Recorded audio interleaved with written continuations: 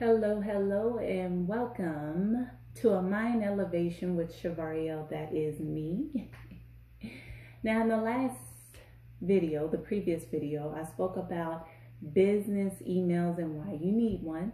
Of course, because when you need to be contacted, a good email and a telephone number, business telephone number, business email is what we need.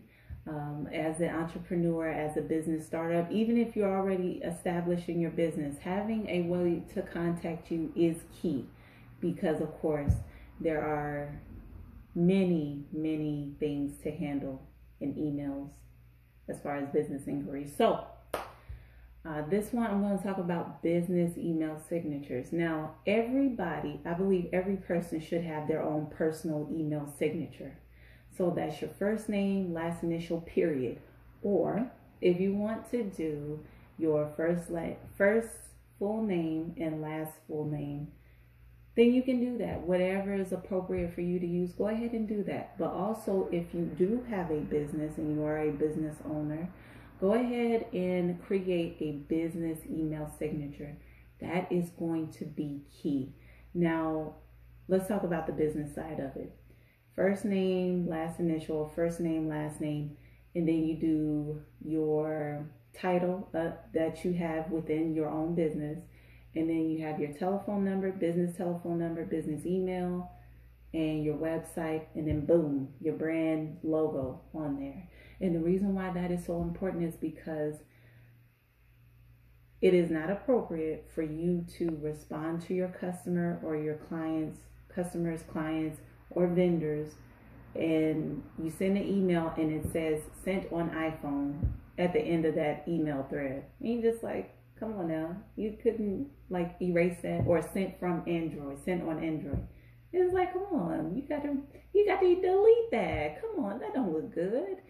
So you want to represent your brand in a polished way. And when I say polished, I'm not saying go with the flow of things. No, you put your flavor into that email. You put you into that email. You put your creativity in that email to say, look, this is what I represent. Here's my brand, and I'm not like any other. Ta-da! And then there you go. And then to the personal aspect of it, everybody should have a personal email signature because it just looks better. Like, again, if you need to email your medical physician something, go ahead and put your name in that personal email signature. All you do is type in your name, first, last name, initial, or first name, last name. Change the font to where it's readable, and then click save. That way, when you are done with interacting in that email, you just copy and paste your email signature in there, and then it's all said and done.